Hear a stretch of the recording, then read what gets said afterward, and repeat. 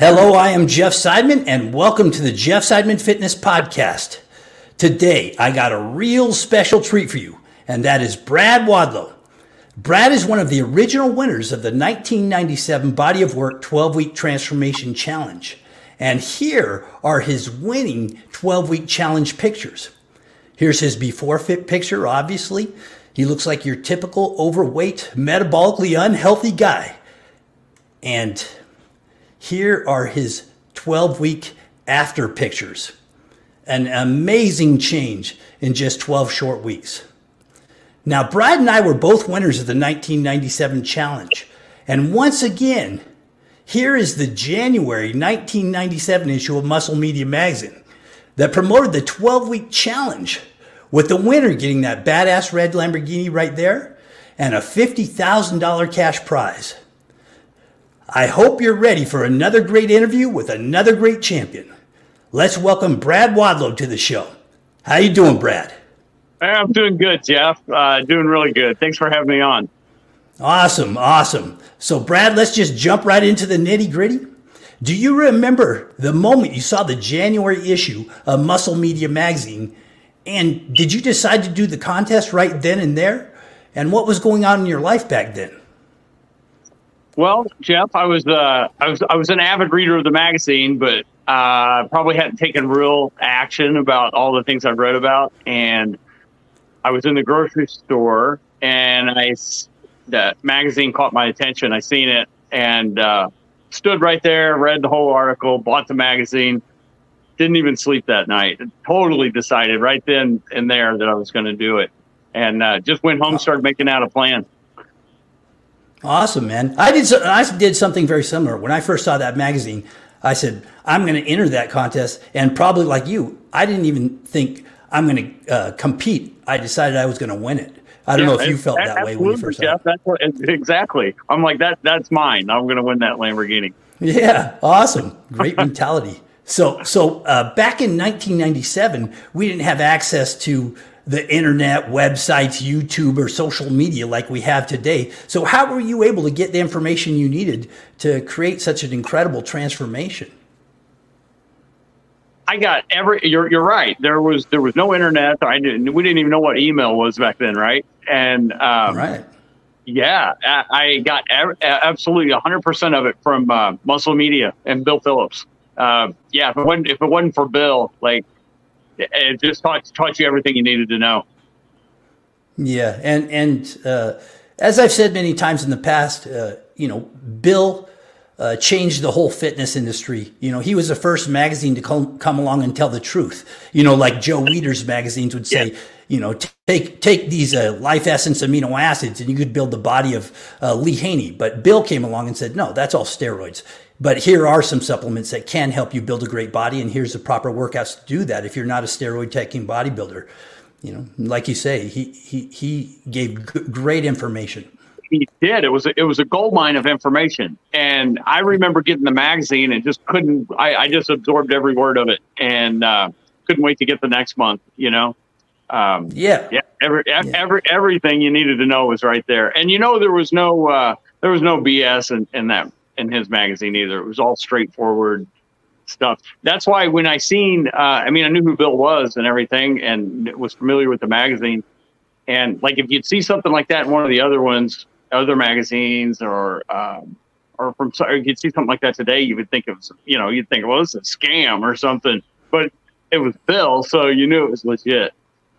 Yeah, like if you were to see that in one of the Weider magazines, Flex, or any other of the magazines, everybody would be taking steroids. Bill's contest, he knew was legit. Yeah, so speaking of that, getting the information from Muscle Media, let's tackle your nutrition. What was your nutritional plan you followed to drop all that body fat and get completely shredded? Well, and once again, I learned it all from Bill. I ate 6 small meals a day. I remember exactly what I ate, really, because I ate the same thing every day. And I would eat approximately every 3 hours. In the morning, I'd have egg whites and oatmeal, and with some blueberries in the oatmeal. And then at 9 o'clock, 12 o'clock, and 3 o'clock. Well, I'm going to stop you for a second. How many egg whites were you putting in your oatmeal, and how much oatmeal? Because I know a lot of the listeners are going to want details of what you did, because they're going to want to achieve what you achieved. So, like, how much oatmeal was it? How many egg whites? All that stuff. I had like a cup and a half of oatmeal and 6 egg whites, pretty much, and with one yolk. And I would scramble that up, and a handful of blueberries. And awesome. and for that was your first meal? Yeah, that was the first meal of the day. And then at 9 o'clock in the morning, 12 o'clock at noon, and 3 o'clock in the afternoon was the same meal. I bought these Tupperware-like containers that had 3 trays in them. You know, we were meal prepping, Jeff, before that was a thing, remember? Right, right. I would have like 4 to 6 ounces of chicken breast, pretty much just like a handful of rice and couple handfuls of mixed vegetables, some kind of steamed vegetable. And I think I would drizzle a little bit of olive oil on the chicken. And then that was 9, 12, and 3. And at 6, I had one of the protein shakes like that Bill had, like the Myoplex shake. And then at night, depending on how I was feeling, it would just be another egg white omelet, like 6 egg whites, and usually that was it. If anything else, maybe some mixed vegetables. So did you ever figure out your total calorie and macronutrient profile of what you were eating back then, or you just kind of you measured it by eye, or just you did it by feel, or what was it? What was it? I kind of had it down, and I didn't have it down right to the exact calorie, but I'm pretty sure it was around 2,000, around there. And I would judge it. I'd kind of judge it, like look in the mirror and see how I was responding to it. And kind of go from there. And that's why at night, sometimes I would cut the carbs out at night and just have an egg white omelet. Right. But and that still applies. If I was a little flat, I would add some carbs at night. Yeah. Yeah. So that still applies today. You want to keep your carbs low at night. So that was a great protocol. I followed something very similar, but of course I was trying to gain. So I was eating probably about 3,500 calories a day, but very similar food. So anyway, continuing on that path, let's tackle your workout and cardio routine. Explain to me the training program you followed to build all of that muscle. Okay, so I listened to an interview with Phillips and Mike Mentzer, and I don't know if you remember that or not. It was a really good interview, and I was listening to Mike talk, and I thought, man, this makes a lot of sense, And it's very similar to the Body for Life program that Bill outlined, without the 12, 10, 8, 6 reps in front of it. Pretty much just like the sets to failure. So I worked out Monday and Thursdays, and I did it in a 2-week split. I worked chest and back on Monday, legs on Thursday. But I worked chest and back in a way that it hit the entire upper body. And then compound exercises. Exercises. Yeah, and I'll get to it. And then the next week I would do shoulders and arms and legs again on Thursday. But I do shoulders and arms in a way that it worked the upper body as well. So for the first week in the split, I did dumbbell flies, superset with close grip, incline press. Close grip with hands closer than shoulder width and elbows wide coming down.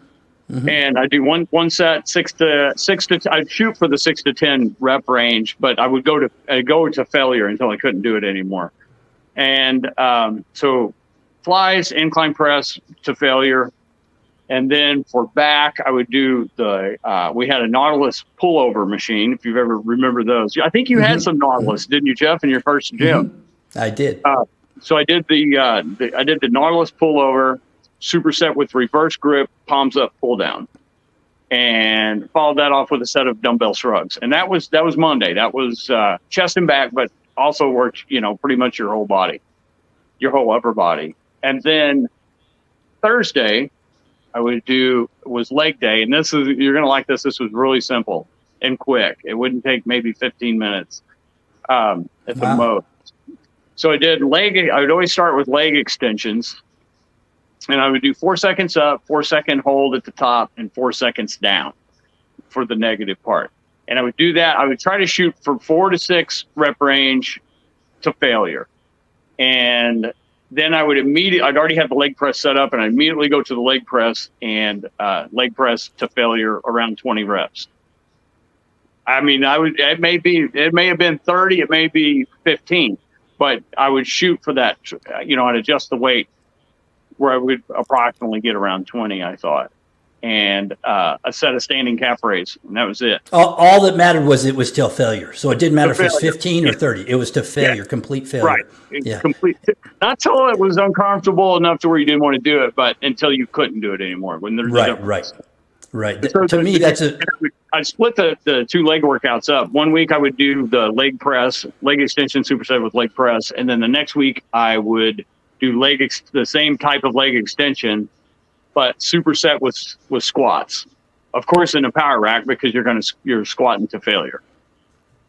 Yeah. So one of the things that is really obvious from what you did, only training 2 days a week and achieving that type of muscle mass, is training to failure is the most important thing. You see guys training 6 days a week. I train 6 days a week, as a matter of fact, but I train to failure. And you see most people in the gym, they don't build much muscle because they'll do 12 reps and they'll stop, even though they have 3 or 4 more reps left in the tank. You have to train to failure to get your body to create the adaptations to the stress. So it builds more muscle, it gets stronger. And that's the biggest mistake I see in the gym. Very few people train to failure. Mincer explained to me, he said, I did phone consultations with Mike, and he said, wow.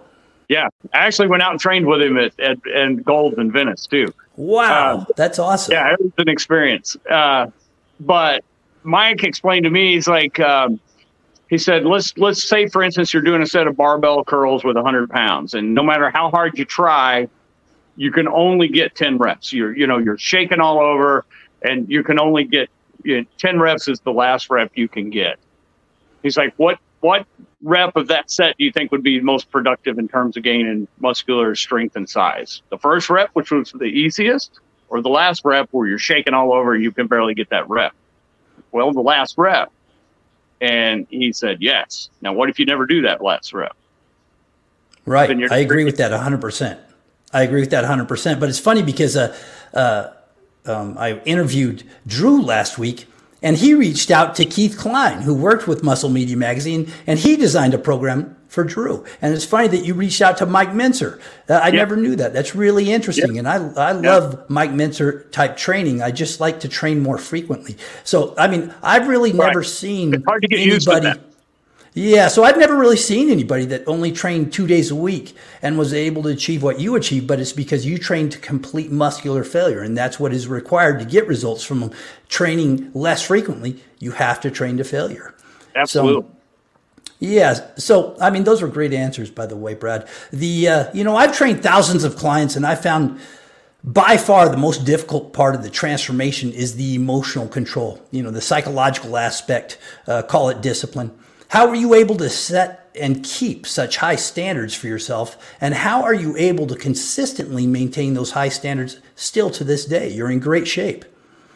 Well, thanks, Jeff. I think that's a hard question to answer, but it's kind of an easy question to answer too. I think it comes down to, I think it comes down to setting your goals and then doing X, Y, and Z to achieve that. And then you have the end goal. And then that whole thing is the process. And I think, through the process, you gain a lot of sense of accomplishment, I guess is what I'm trying to say. And it's that sense of accomplishment that keeps you motivated and keeps you going, keeps your drive high. I know, like with the weight training protocol that I was doing, every time I went into the gym, every single workout that I did was a measurable achievement. I either went up in weight or reps or both, every single workout. And that's a huge motivation. That's a lot of sense of accomplishment. And I think that's what kept me going. Just those little steps that you see improving all the time. Yeah, I agree. When you see or feel the results, it's always a motivator. And so that's a great thing with weight training. They're actually visible, and you can actually see them, just working out in you general. can see them on paper, Yeah. So were you actually tracking everything on paper, or were you just keep doing it in your head when you were doing your workouts? Oh, no, it was okay. We tracked it. My training partner, Chris Brandt, he was totally into this kind of training. He trained, and we were really like neck and neck, and he was the perfect training partner. And we would track every single set he would write mine down and I would write his down. He did the same exact workout, and we tracked it to the quarter of a rep. So say, for instance, we're doing squats. We would say, I would get under the bar, would get the weight loaded, maybe 20 more pounds on there, whatever. And Chris would tell me, he said, okay, now last time you got 17 3/4 reps. You got to get 18. So we would track it. We tracked it very precisely. So did he get results similar to yours doing the same workout that you were doing? He got pretty good results. Yeah. Wow. Yeah. Wow. That's amazing. So Brad, during your 12-week transformation, was it smooth sailing, or did you encounter any challenges along the way?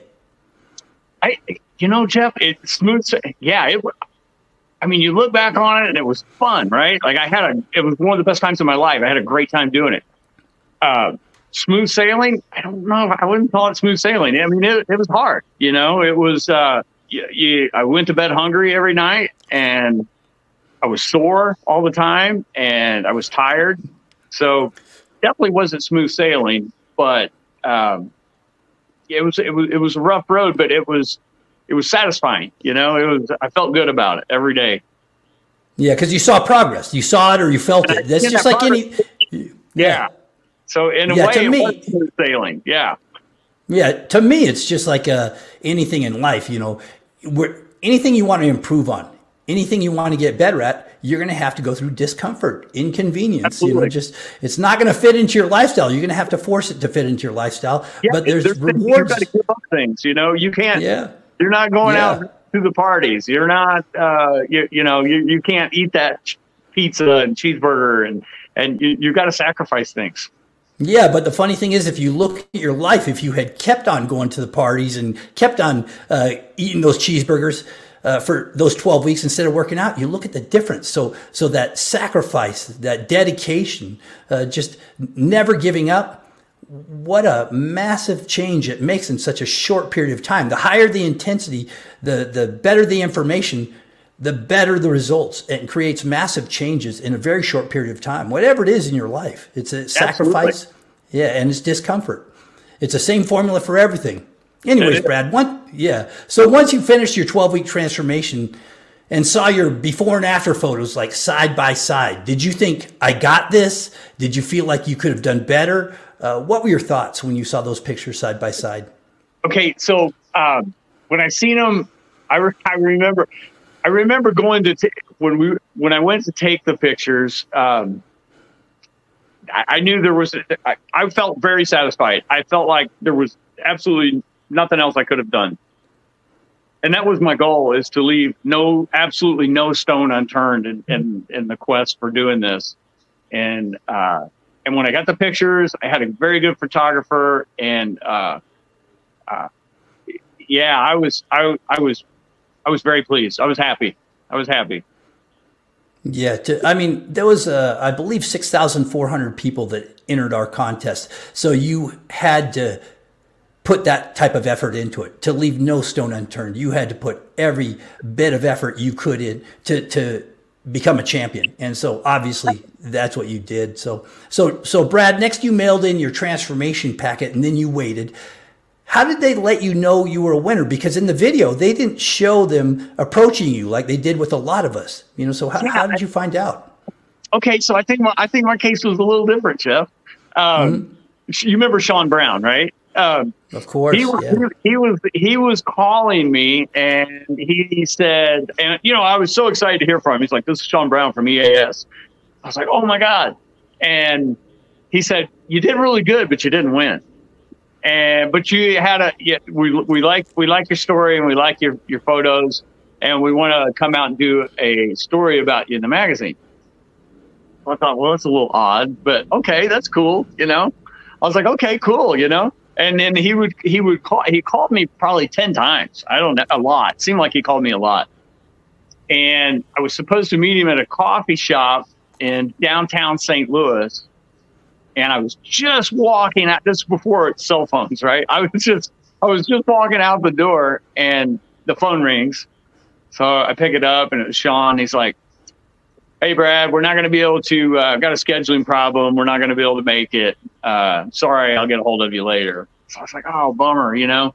And then I think they called me the next day and said, well, we were trying to meet you, but we really did have a scheduling problem. And you were one of the winners. We'll see you in Denver. Awesome. You know, after I posted that first interview with Drew, and Drew mentioned that they called him and told him the same thing, that he was not a winner. And they called me and told me I'm not a winner either, you know, but they would like to do a future article in the magazine. But then Sean Brown actually commented on that video. He said, we told everybody that. So, because I guess they wanted, I guess they wanted to be a surprise. But I think it was really to test the emotional state of the people, to see if they were going to be explosive or react irrationally. And they're not going to want that type of person to represent EAS and muscle media. So I think it was also a test of the person's emotional state, is what, in my belief. You might be right. I can see that. Yeah. I was cool with it. I was like, oh, okay. An article in the magazine just to talk to you guys, that would be cool. Yeah. So I was like, oh, I'd be more than happy to do an article in the magazine, but I was bummed because I definitely thought I should be a winner as well. And I said, man, I can't wait to see the actual winners before and after pictures, because mine are incredible. So those must be super incredible. You know, and then they surprised me. I was thinking the same thing, Jeff. I was like, who are these people that did more than I did? I don't get it. Yeah. I think that was possible. Yeah. So then, Brad, all 10 category champions were flown out to Golden, Colorado for a 3-day weekend to be held at the EAS Muscle Media headquarters to ultimately choose one overall winner.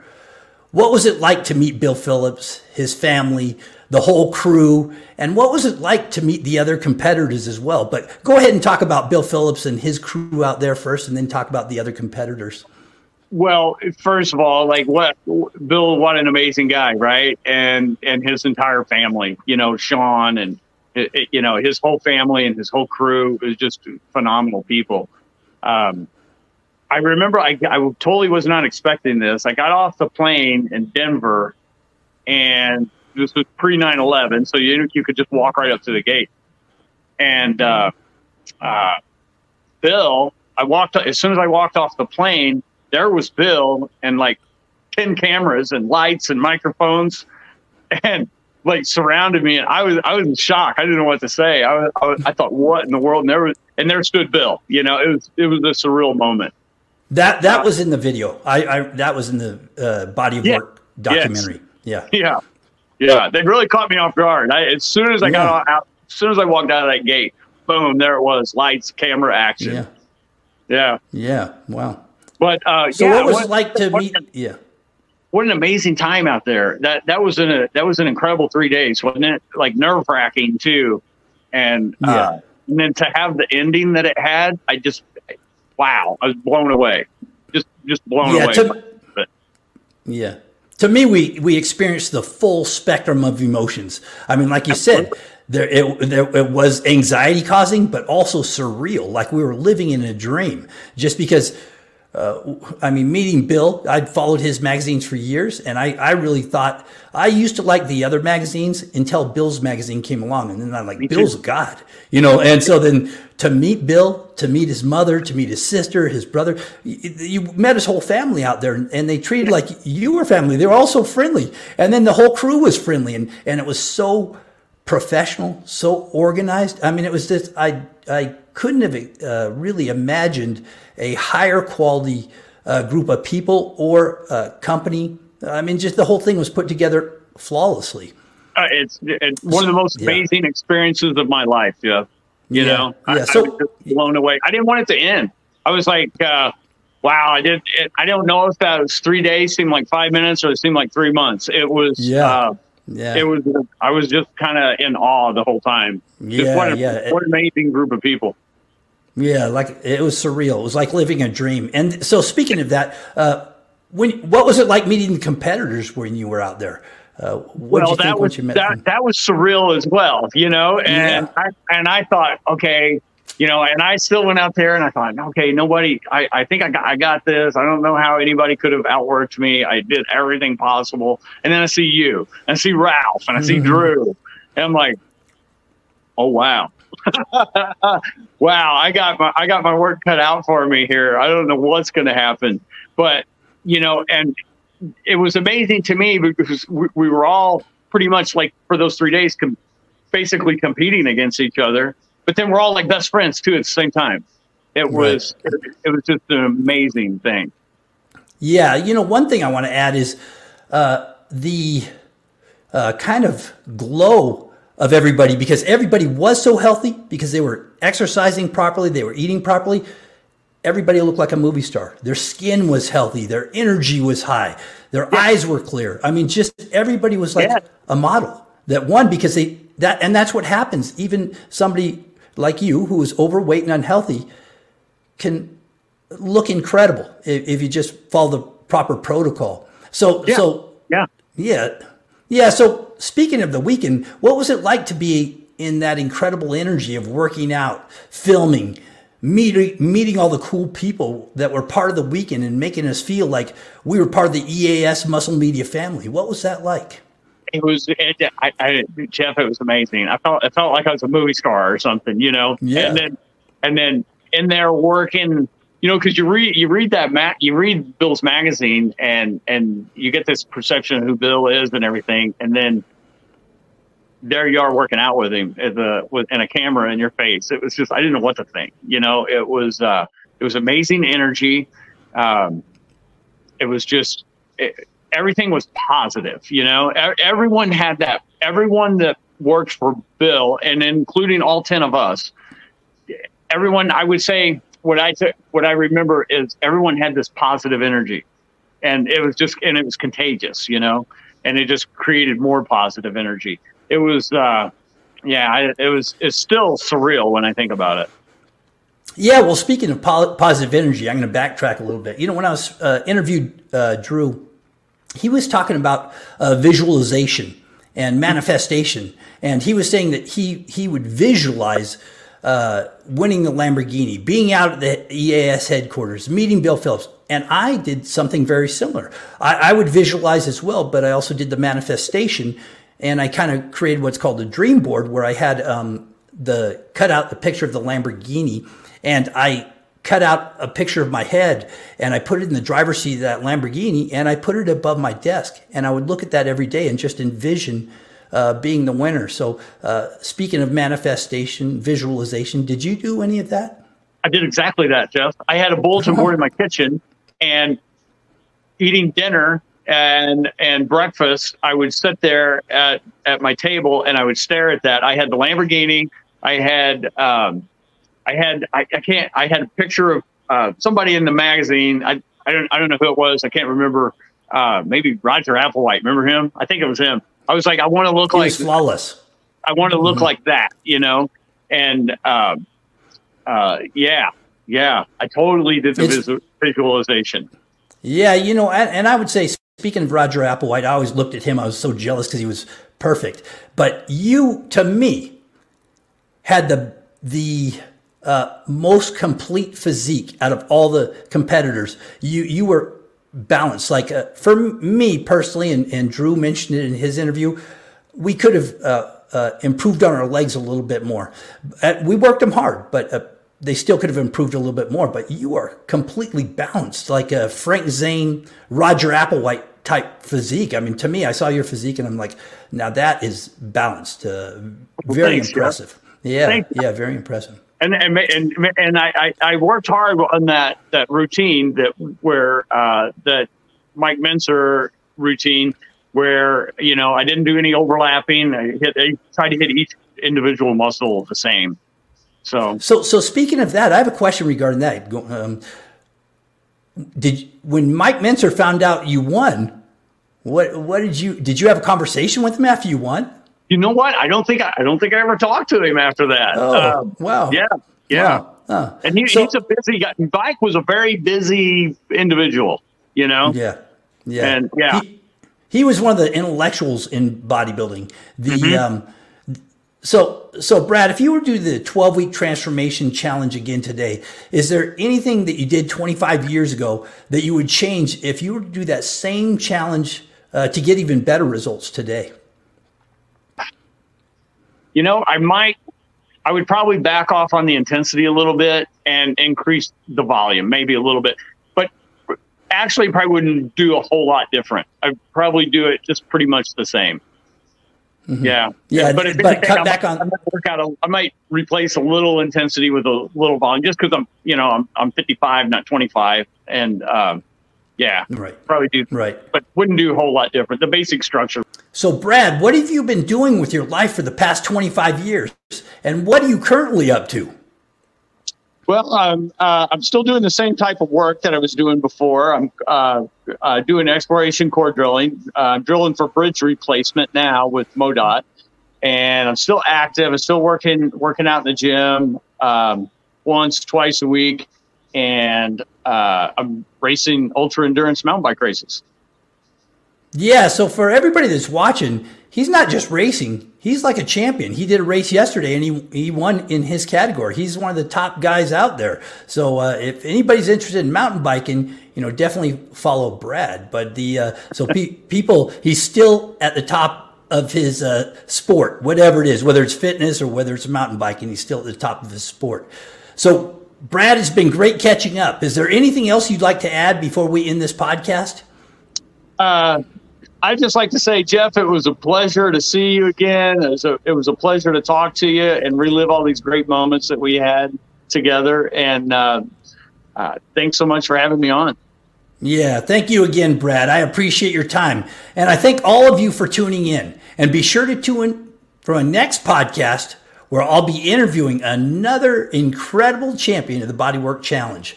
Thank you again, everybody, and take care.